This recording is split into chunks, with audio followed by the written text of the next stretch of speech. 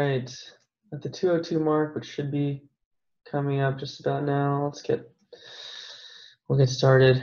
Okay, so good afternoon, everyone. My name again, for those who are just joining, is Vineet Bande. Very excited to be hosting the second professional development webinar of the school's fiscal year.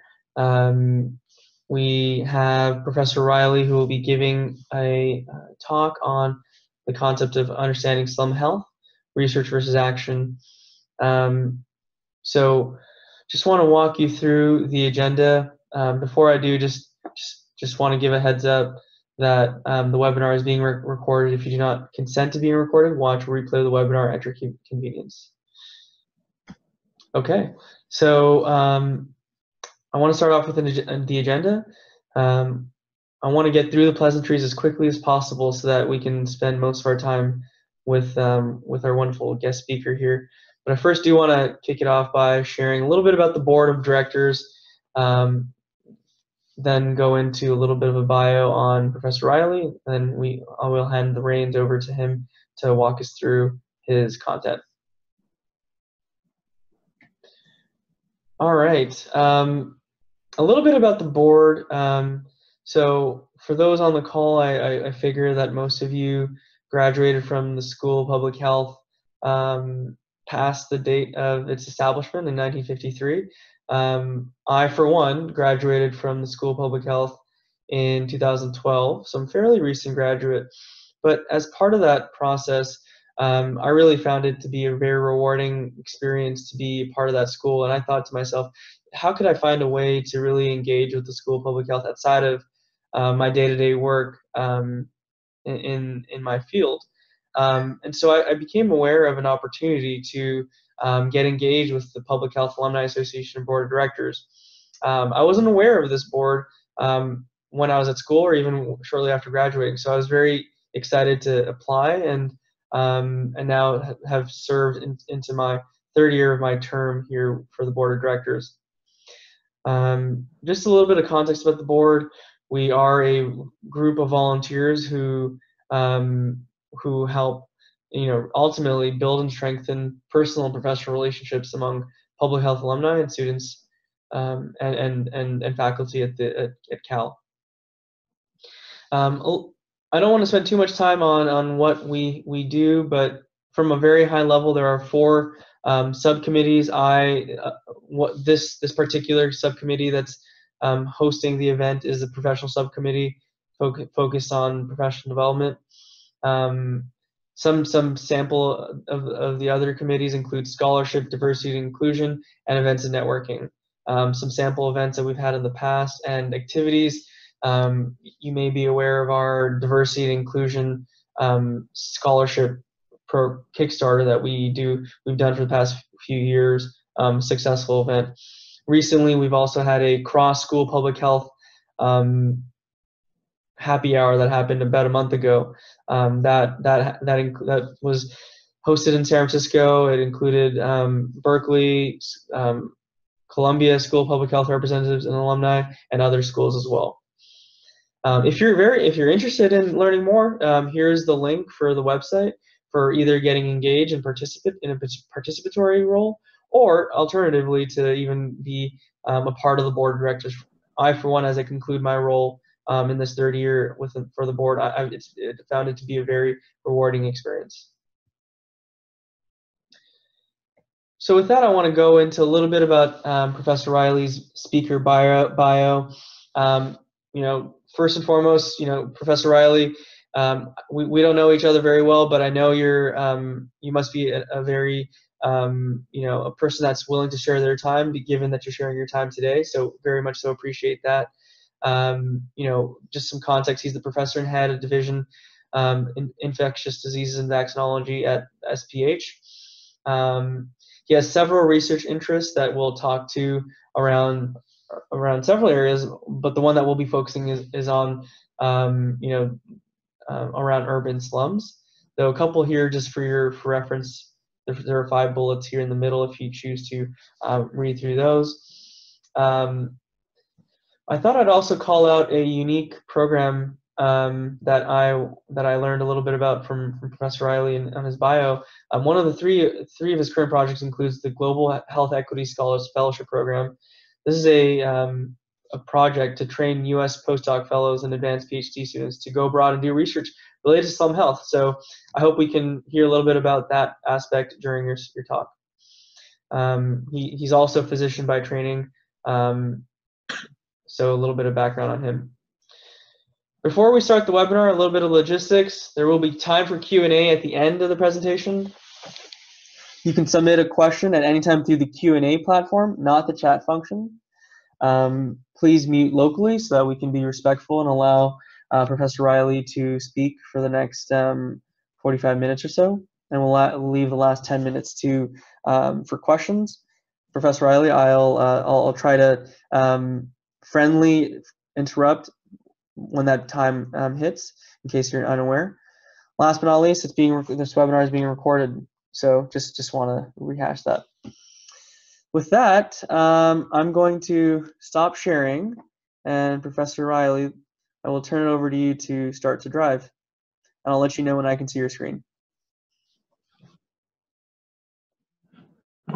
Okay, great. So, good afternoon, everybody. It's a real pleasure to be able to do this webinar, and thank you, Mr. Pandy. The title of my presentation today is called Understanding Slum Health, Research versus Action. And this latter part, this notion of research versus action, is something that we in academia, especially I think people in the School of Public Health, constantly struggle with. As many of you probably know, in academia, we're rewarded for the teaching that we do and the research that we do, and maybe some of the service work that we do here on campus. But we're not really appreciated that much for any sort of advocacy work that we do.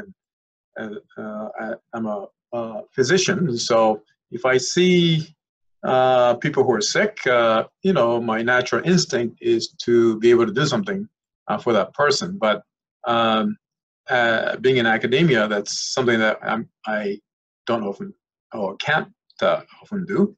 In fact, I haven't seen patients in over 20 years. I've been at Berkeley.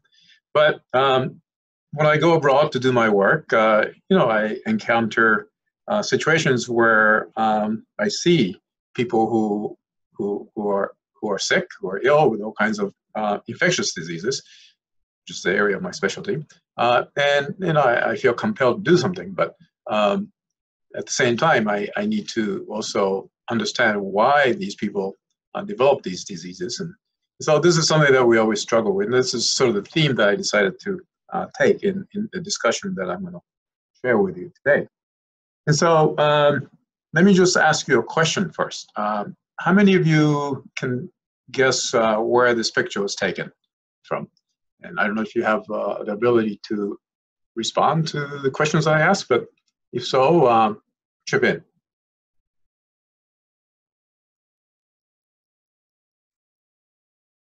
Okay, so I guess you don't have a way to respond.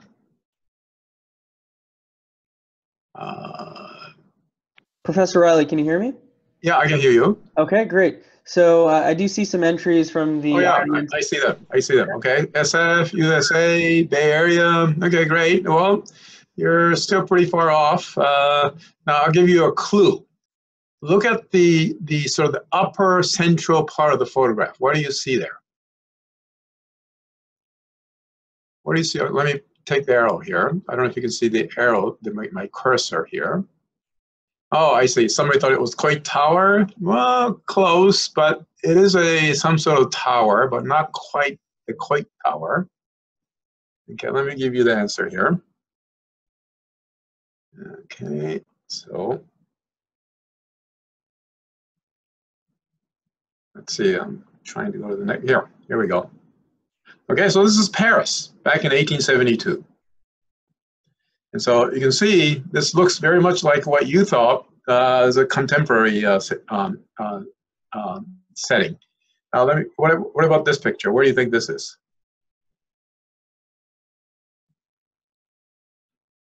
Give you 2 seconds. Yeah, well, somebody said Eiffel. Very good. Okay, good. Guess what about this picture? Indonesia, India. Yes, India. So, yeah, Sarah, Sarah, you are very good. You got the Eiffel Tower and now India. Okay, so this is the contemporary picture, 138 years after that Paris picture. It's in India, in Chennai, India, or Madras, formerly Madras. So I took this photograph when I was traveling there back in 2010 during my sabbatical. During my sabbatical, I went what I call slumming around the world and took pictures from different communities like this in the world. And what about this? Where is this from?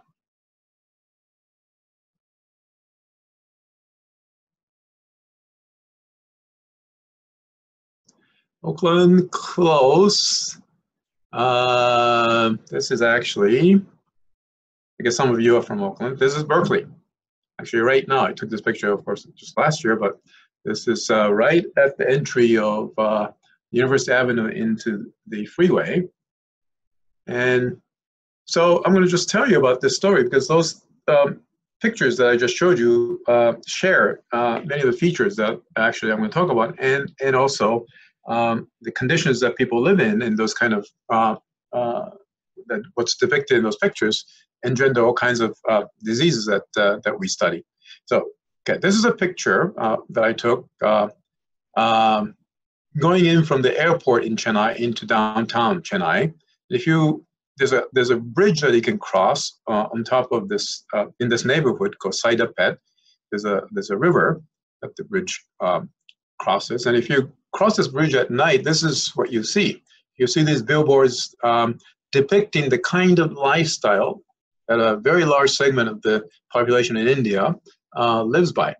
I think you have to realize that the middle class of India is larger than the entire population of the United States. So of course, these people are going to live in the kind of lifestyle, with the kind of lifestyle depicted by these billboards. But if you cross this bridge in the middle of the day, this is what you will see. So this is the other side of India. And the type of lifestyles depicted by the billboards versus what you see under the billboards are very, very obviously different. And of course, these differences contribute to the type of diseases that we see in these two types of communities. And so if you look at the urban population growth over the years, in 2007, for the first time in the history of mankind, there are more people living in urban centers than in rural areas. And so, and the ones that are, in terms of the population in the so-called urban slums, this continued to progress to increase over the years. And the one encouraging news about this is that in the Sustainable Development Goal of the United Nations, there's a word, the word slums is mentioned. So he says, this is one of the targets of the Sustainable Development Goal. It says access for all to adequate, safe, and affordable housing and basic services and upgrade slums by 2030. So I say this is encouraging because this is the first time where a United Nations or a the World Organization has recognized the importance of this issue, and they actually use the word slums. And so back in 2003, there was a report that came out of the United Nations Human Settlements Program titled The Challenge of Slums. And in this report, they talk about various characteristics of urban slums. And so the word slum actually has an operational definition. I think many of you maybe view the word slum as a somewhat pejorative, but it's actually an official formal term used to describe certain types of human settlements. And so in a way, the word slum was may have been repurposed to sort of empower the people who live in these kind of conditions. And so the United Nations definition of slums include the following. So these are human settlements with inadequate access to safe water, inadequate access to sanitation and other infrastructure, poor structural quality of housing, overcrowding, and insecure residential status. So if you take these definitions, then as of 2003, when that report came out, there were more than 1 billion people living in these conditions. And today, there's probably close to 2 billion. So this report looked at the following parameters. So they looked at demographic, spatial, economic, legal, and social indicators of the 1 billion people who were living on this planet at that time. And then they also talked about, the report also discussed life expectancy under 5 mortality, access to improved water sources and sanitation, slum upgrading programs, poverty reduction programs. But what was missing from this report is obviously the health burden measures. Now, health burden measures are not easy to really obtain from these types of communities. When in certain communities, especially in certain places in India, not even births get recorded. So if births don't get reported, then these people don't officially exist. They can't go to school, they can't get identification cards, they can't get health insurance, and so they don't officially exist. And so if they can't even get those types of data, how are they going to get information about health? And so that's the challenge. So let me show you this picture here. This is a picture of one neighborhood in a place called Paraisópolis in São Paulo, Brazil. São Paulo, Brazil is one of the largest cities in the Americas. And this I just showed you. And what both of these places have in common is described very well by a sociologist, Geeta Verma, in her book called Slumming India. She said that the root cause of urban slums is not in urban poverty, but in urban wealth. And I would say urban extreme wealth. And that's what's also contributing to what we now are seeing in the Bay Area and many other parts of the US, in particular Los Angeles. It's the extreme of wealth that's really displacing many people into these kind of conditions where they're forced to live like this, as depicted by this photograph. So let me go into a little more depth about this kind of situation. So this is again Paraisópolis in São Paulo, Brazil, and I'm going to hone in on that section. That's the circle there. That's what it looks like.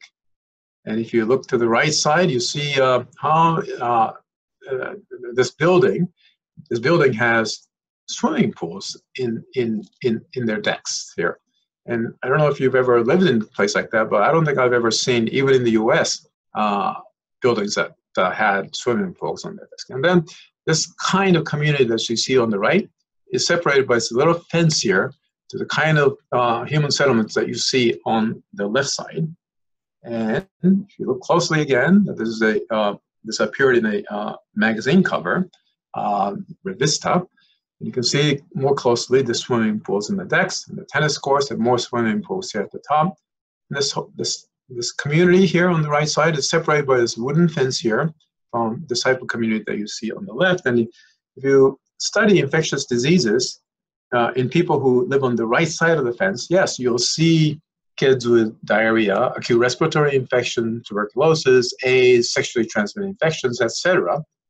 And of course, you see these diseases on the people who live on the left side of the fence.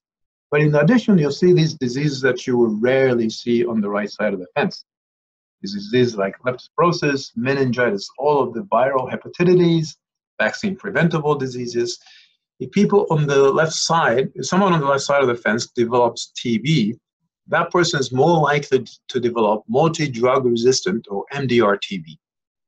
And then I'm going to talk about a disease called rheumatic heart disease, which you will rarely see in people who live on the right side of the fence, and then advanced stage cervical cancer.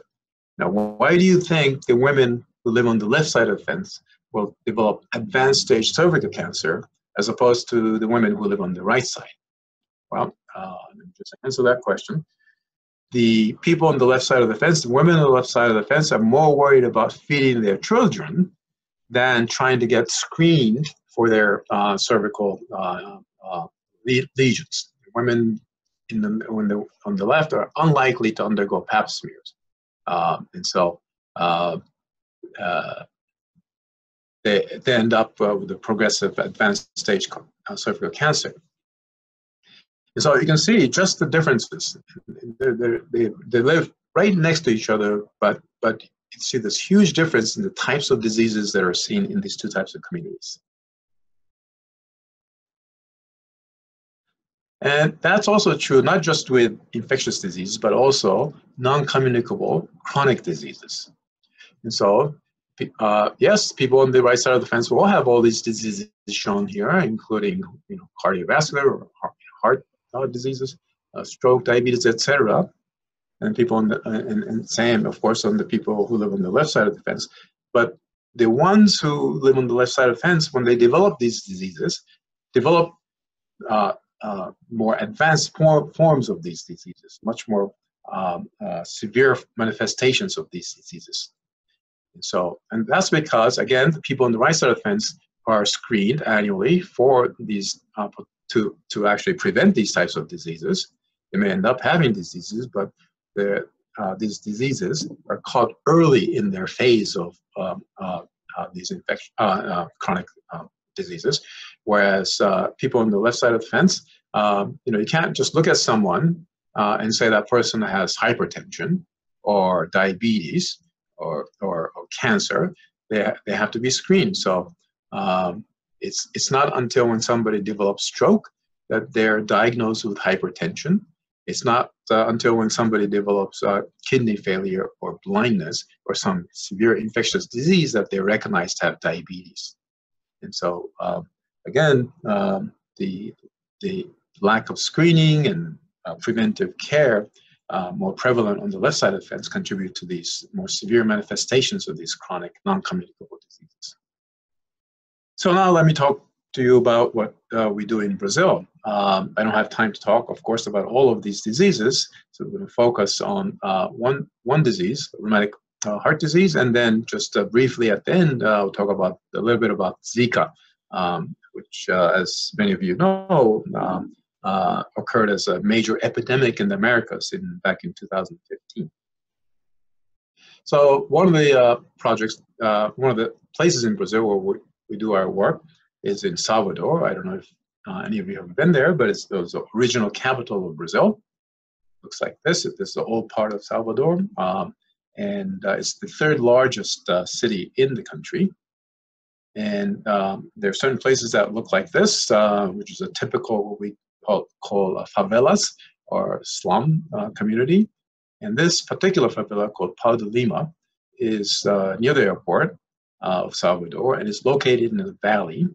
And so, of course, during the rainy season, this whole area gets flooded. You can see the watermark that can go up way up to here. So during these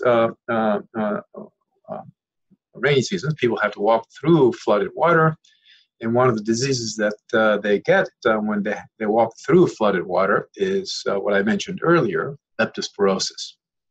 So leptospirosis is a bacterial infection that's transmitted by an organism, bacteria called Leptospira, which is actually excreted in rat urine. So there are rats all over the place, and when they pee and their urine gets mixed with the rainwater, the bacteria can then bore through the skin as people walk through the flooded water. And then the bacteria can enter the bloodstream. They get disseminated all over the body. They go to the kidneys and liver. And then when it affects your kidneys, then you die. Very high mortality. You have to give antibiotics right away when people get infected. The problem is the clinical manifestations of leptospirosis very similar to those of dengue, which also occurs during this rainy season. Now, with dengue, you don't need to give antibiotics because it's a viral illness. But with leptospirosis, you have to give antibiotics, and you have to give the antibiotics very quickly. And so many of the people who develop the symptoms are mistaken for having dengue, and they're not given antibiotics. But if they end up having the leptospirosis, then they severe manifestations and ultimately death. And so one of the things that we did many years ago is to try to come up with a diagnostic test that can distinguish rapidly leptospirosis from dengue. And this is something that we have now, the diagnostic test that my collaborators in Brazil and also a collaborator at Yale was my postdoc named Albert Koch developed in Brazil. And so this is one example of how when we can actually work in a community like this can ultimately identify the needs and then work on the need and then come up with a product that may ultimately be beneficial to these types of communities. So that's one sort of contribution that an academician or a researcher can make. So even though this was designed as a research project, we ultimately came up with a product that may actually benefit the people in these communities. So there's a little bit of advocacy work that we incorporate into the research work that we do. So, but let me talk about rheumatic heart disease. So rheumatic heart disease is something that actually used to be very common even in the US, maybe in the, or before the antibiotic era.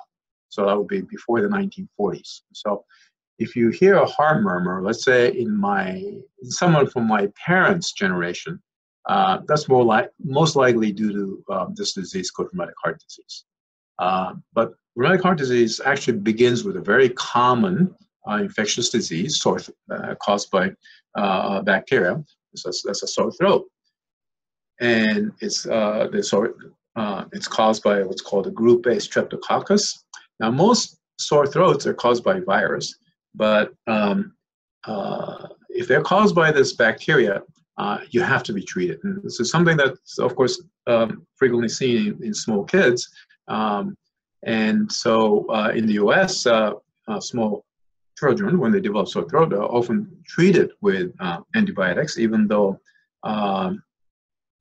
in many situations it's not necessary because, as I said, sore throat is most often caused by a virus. But because of this concern about the potential for sore throat to evolve into this disease, rheumatic heart disease, many children end up getting treated with antibiotics. And of course, I have 3 kids myself, and whenever my kids, when they were small, had sore throat, I ended up giving them antibiotics, even though as an infectious disease physician, I knew that that they probably were not infected with group A strep, but I didn't want them to get rheumatic heart disease.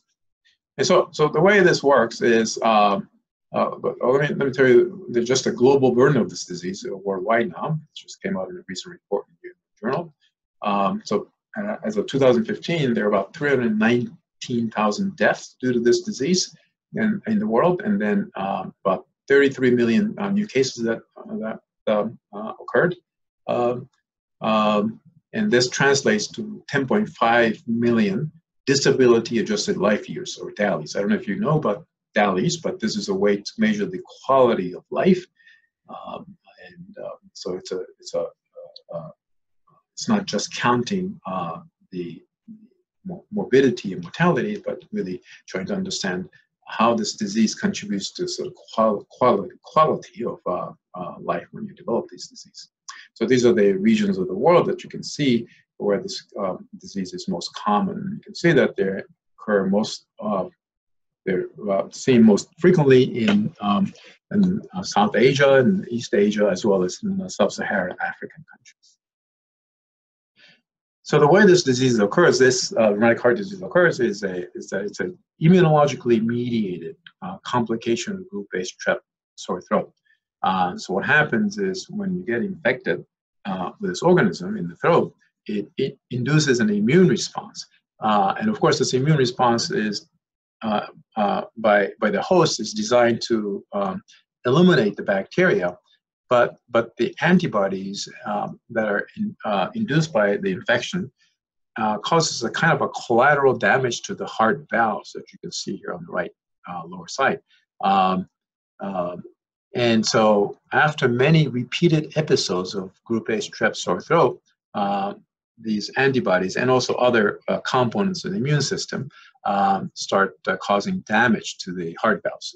And so the hypothesis is that some of the proteins or antigens on the bacterial surface are similar to the type of proteins found in the heart valves. And so the immune system mistakenly start attacking these similarly shared proteins in the heart valves.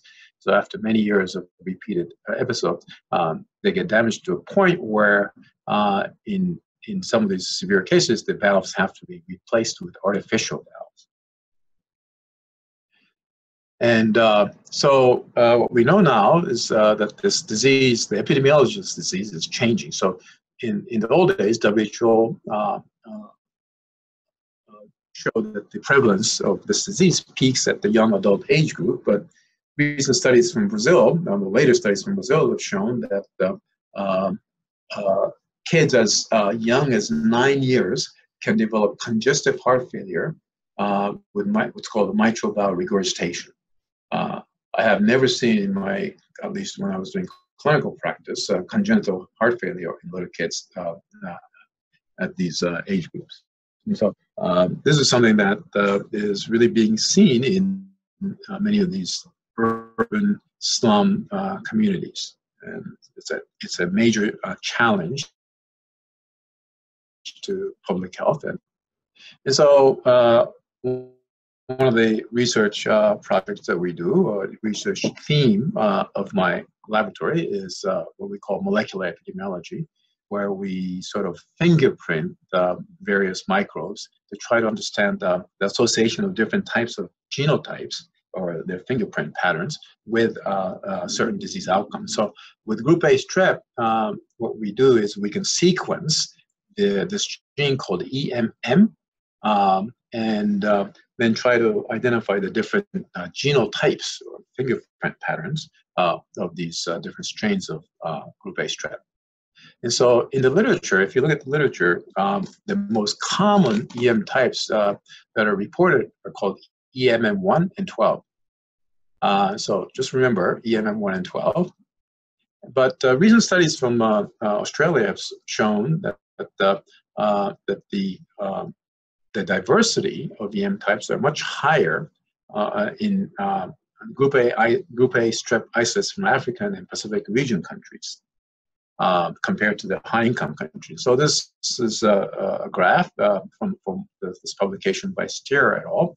And you can see here, so the ones in red bars are those that are included in an experimental vaccine that was developed against group A strep infections. And so if you look, EMM1 and 12 that I just mentioned are included in the vaccine. So if you include these genotypes in the vaccine can protect against infections with these specific genotypes. And of course, the vaccine, even though it was probably developed with good intentions, it was developed with the kind of strains that are found in circulating in high-income countries. And so here, EM1 and 12 are included, as well as other types that are prevalent in high-income countries. But if you go to, let's say, African countries, you see EM12 here. Yes, it's one of the highest in the African region countries, but look, it's just a little over 6%. And the EMM1 is way down here. So if this experimental vaccine came to be used in African countries, it would have a much lower efficacy than in the high-income countries. Now, if you go to Pacific region countries, look at this. EM1 is way down here, okay, but there's no EM12 in Pacific region countries. So this experimental vaccine will be totally useless in Pacific region countries. So we did a similar sort of study in Salvador, Brazil. Okay, this is a study that was done by former PhD student, Sarah Tartov, who went off to CDC to do epidemiologic intelligence service work, and then she's now a researcher at the Kaiser Foundation in Southern California. And so she looked at kids going to these 3 outpatient clinics in the city of Salvador. 2 of these clinics served predominantly slum residents. They're called San Marcos and Quinto Centro. And then one comparison clinic served mostly privately insured residents, and it's called George Valente, which is located here.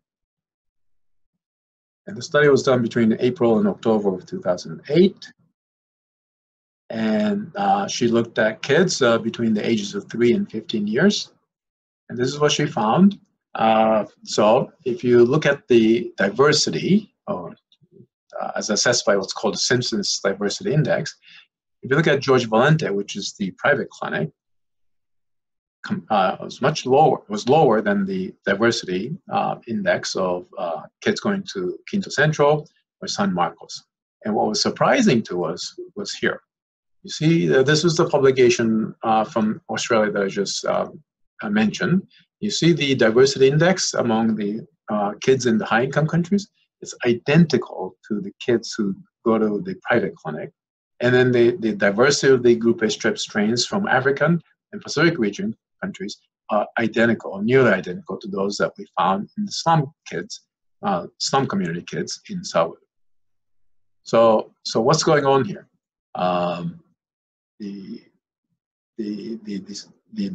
type of strains of group A strep that we see in the slum kids in the high-income kids in Salvador are similar to the kids that we see in high-income countries, and the ones that we see among the slum kids are similar to those that we find in African and Pacific region countries. And so, in Berkeley, in the School of Public Health in Berkeley, we have many research projects going on, being conducted by other faculty members and students on the sort of the contribution of social and inequality on health outcomes, so so-called social determinants of disease. But here, what we're seeing here is that this disparity is already occurring at the cellular level. And so, yes, it's not just the social disparity, health disparity that we see at the social level, but the disparity is already occurring at the cellular level. And this is a very illuminating observation that we found here, that we couldn't understand why this was happening.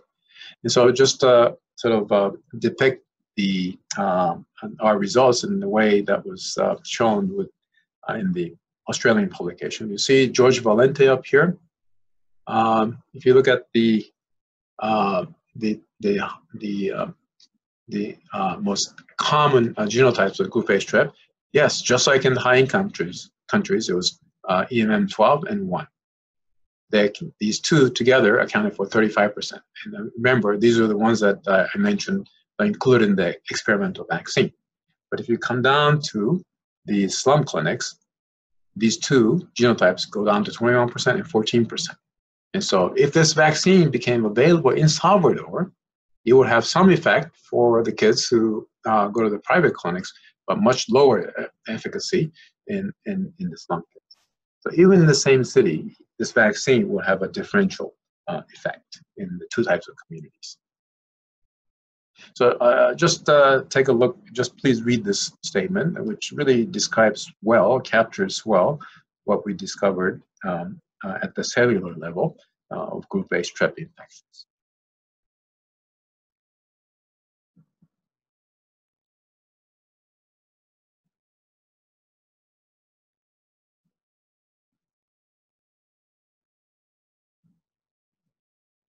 So this was stated by Pankaj Misra in the book called Bombay, The Lower Depths. So let me take you closer to home now. So this is a study of human papilloma virus, which many of you probably know is associated with cervical cancer. And so they looked at the different HPV types among African American women who live in southeast region of the U.S.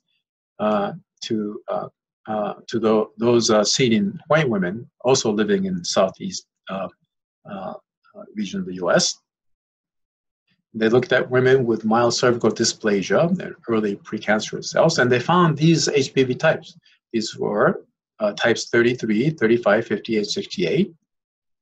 Whereas in the white women living in the same region, they found HPV 16, 18, 56, 39, and 66.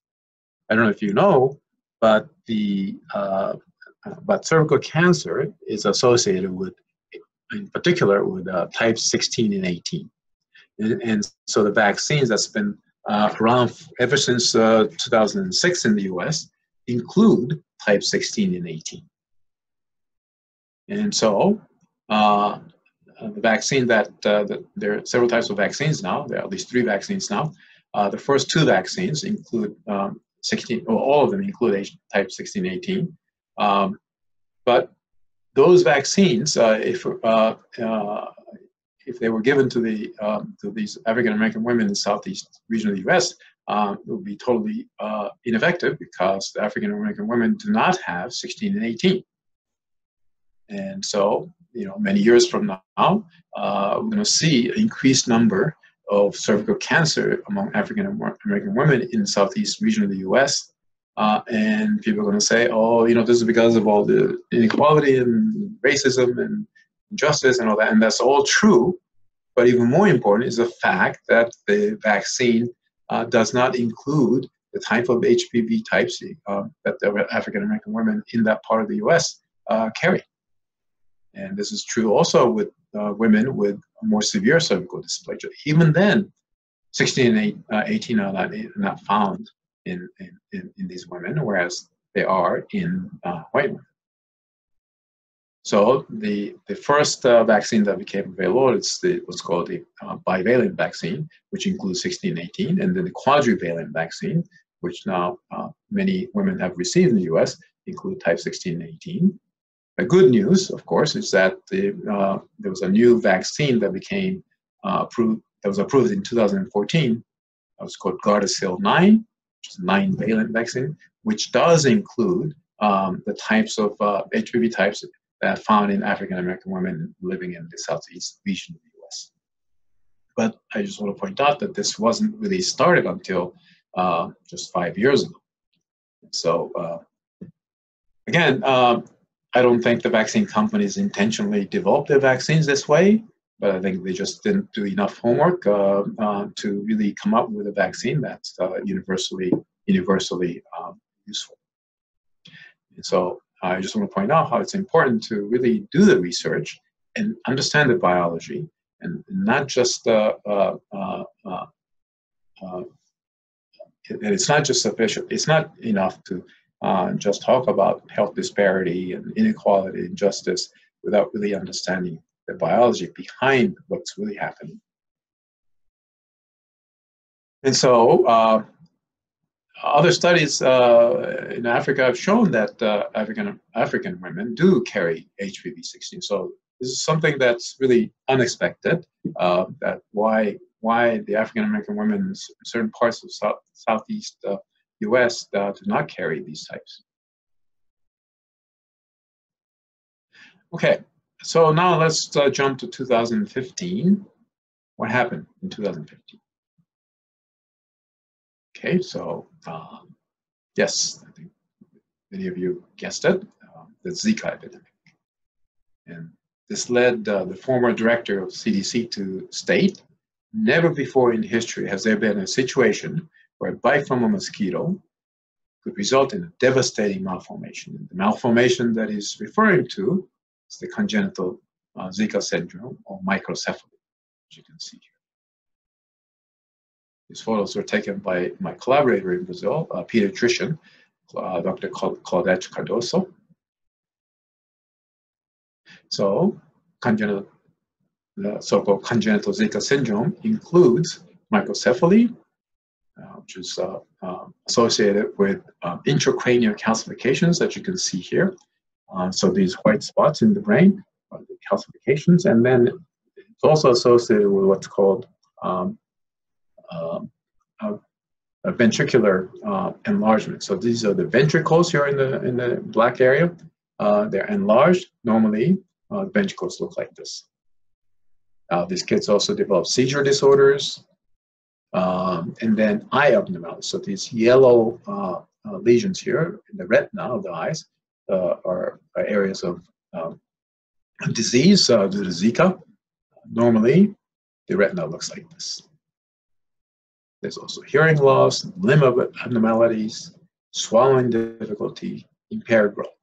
And these kids need 24/7 care Only among the kids we've been following in Brazil, only one have died so far in the 3 years of follow-up, and so they don't die. And it's just that they need lots of care, constant care. And so in February of 2016, the World Health Organization declared the Zika epidemic to be a public health emergency of international concern. But by November of 2016, WHO declared end to the public health emergency status of the Zika epidemic. And in Brazil itself, in May of 2017, declared end to the public health emergency of the Zika epidemic. So the epidemic may be over, but this is only the beginning for the families who now have to take care of these babies, newborns with this syndrome. And so the question is, where do we go from here? I think we can't wait for alleviation of poverty, disparity, inequality. We've been talking about this for hundreds of years. We already know that these things contribute to poor health outcomes. And we can't wait for social capital development, technology transfer, UN Millennium, Sustainable Development Goals. We really have to do something now to, number one, just formally recognize the existence of this population. And as I said at the beginning, in many communities, people who live in these kind of communities are not even recognized to exist. And we have to really understand that this is a huge public health issue that everybody's going to face at one time or another. We're facing this right now in the Bay Area with homeless populations that are really, it's emerging. We have to really, we can't just ignore them. They really exist. And then assess the burden of this disease in this population. We have to develop new metrics, the way to really count what's going on with these health outcomes. And then conduct research and report findings in international journals. This is, I'm referring to people like us, academicians, because the local news organizations are not talk about these types of communities. And then provide data for national governments and identify and implement novel interventions, especially specifically designed for these urban slums. And then finally, get those in position of influence, set the priorities straight. As we know in this country and in many other countries right now, I think the politicians really don't have their priorities in the right place. And this is really an unfortunate situation. And this led one person to say, the main stock exchange go up or down 3 percentage points, and this is a world event. This is the kind of things we always talk about. So he said, this cannot be, it's time to flip the tortilla. Who said this? That's another question I'm asking you. Let's see if you can answer this question.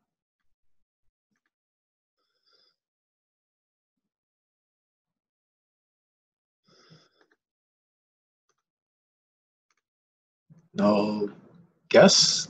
Okay, what if I give you the name?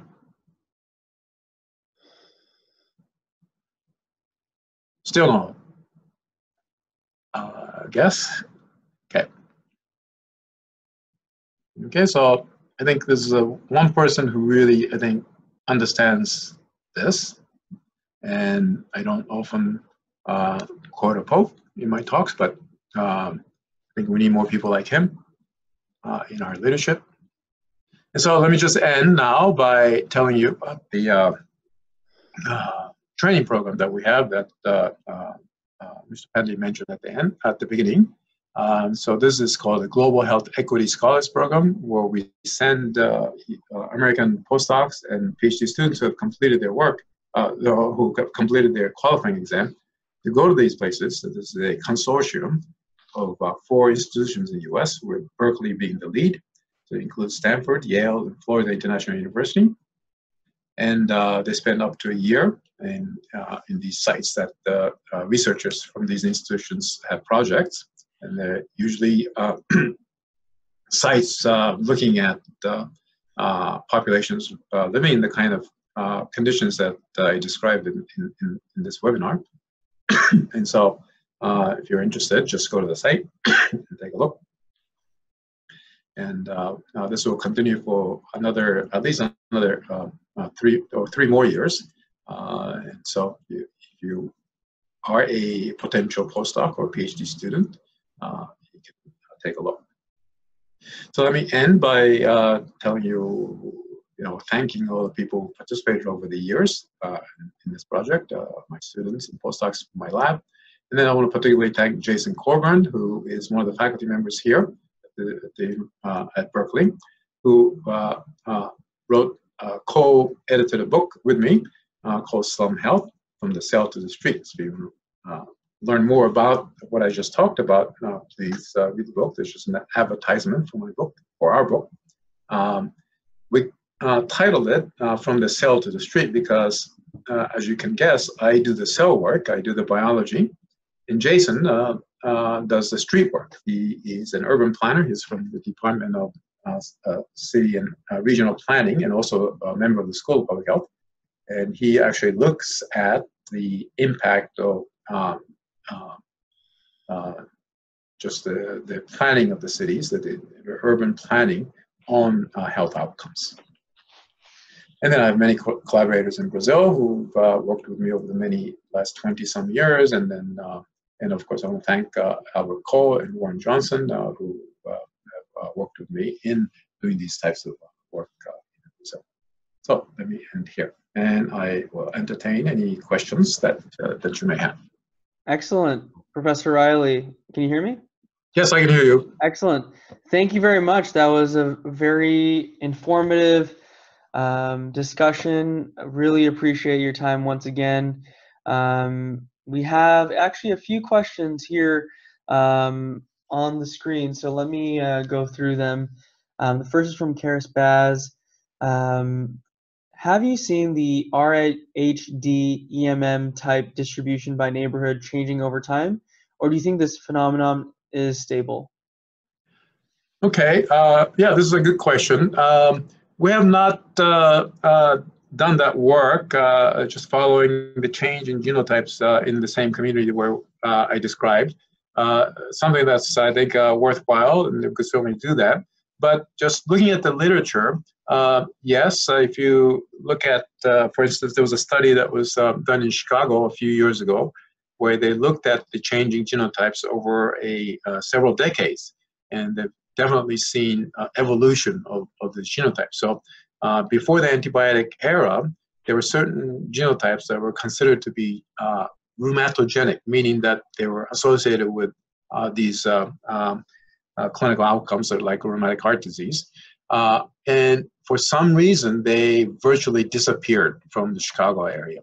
I don't know if it's because of the antibiotics that have been used or some other factors, but nobody knows why these have pretty much disappeared. And that correlates with the virtually absence of new cases of rheumatic heart disease in the Chicago area. And so, yes, I think that's seen, but we ourselves have not looked at that in Salvador. That's something that we could certainly consider doing. Excellent. Well, thank you for that. I think on that note, there's another question related to things that you may or may not be exploring, Professor Riley. This question comes from Dr. Sanjay K. Pandey, who actually happens to be my dad. So okay. Thank you, Dad, for joining the webinar. His question is, recently, bacteriophage-mediated therapy to treat some of these bacterial diseases which do not respond to available drugs are being pursued. Is there any effort being made in this particular direction? Yes. So this doesn't necessarily relate to group A strep, but it does relate to some of the other types of bacterial agents that we happen to be studying here. And these are what's called gram-negative bacterial infections.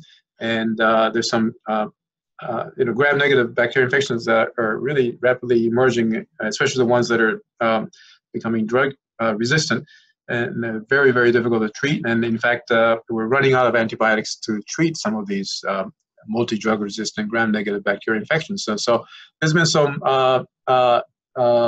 cases where these patients weren't responding to anything that were available, and they ended up receiving experimental phage therapy, and some of them actually responded to this therapy. This is something that's actually been going on for a long time in Eastern Europe and Russia, and I don't have any data from those places. But and then before the antibiotic era, this was actually something that was widely used. But because of the antibiotics, the efficacy, because of the highly effective nature of the antibiotics, this type of therapy kind of went out of favor. But it's being reintroduced in some places. I don't know how this will evolve, but there one problem, of course, with the phage therapy is that the people can develop resistance also to different types of phages. And so my feeling is that it may not have a long-term viability, that this phage therapy is probably going to face the same outcome as the antibiotic therapy that we're seeing. And so I'm somewhat pessimistic about this, but certainly it's something that we can try and see if it can play a role in the treatment of these really bad drug-resistant infections. Excellent. All right, let me just get through a couple more questions in the last couple minutes here. Another question: would increasing access to healthcare in slums help address the disparities that were discussed? Yes, of course. The problem is, I mean, one of the major problems is the access, but how do you go about trying to increase the access? In many places, this type of service is provided by NGOs and not necessarily governments. In other places, of course, governments get involved. Let's just look at the homelessness situation here. We had this big outbreak of hepatitis A in San Diego last year. We also have seen the outbreak of typhus in Los Angeles among the homeless community. Both of those things could have been easily prevented if some sort of access to health care was provided. And so it's really a matter of will on the part of the government and local government, but also on the will of the general community. Many people living in the general communities don't want these homeless people to be living nearby, and I think more people need to really get involved in trying to do something about this, and try to provide some way of providing access to care. Absolutely. I think that's there's one last question, but I think that's a really great point to really harp on towards the very end of our presentation. Speaking of the presentation, there's a question related to the presentation. Are you okay with having this PowerPoint deck be made available to students? Sure. Yeah. Okay. That'll be fine. Mm-hmm. And the last question here at the top of the hour is, how can we get involved? So I guess, I just mentioned that I think we need to, number one, be aware of what's going on. And I think the best way to start is by looking at our own backyard and see what's going on.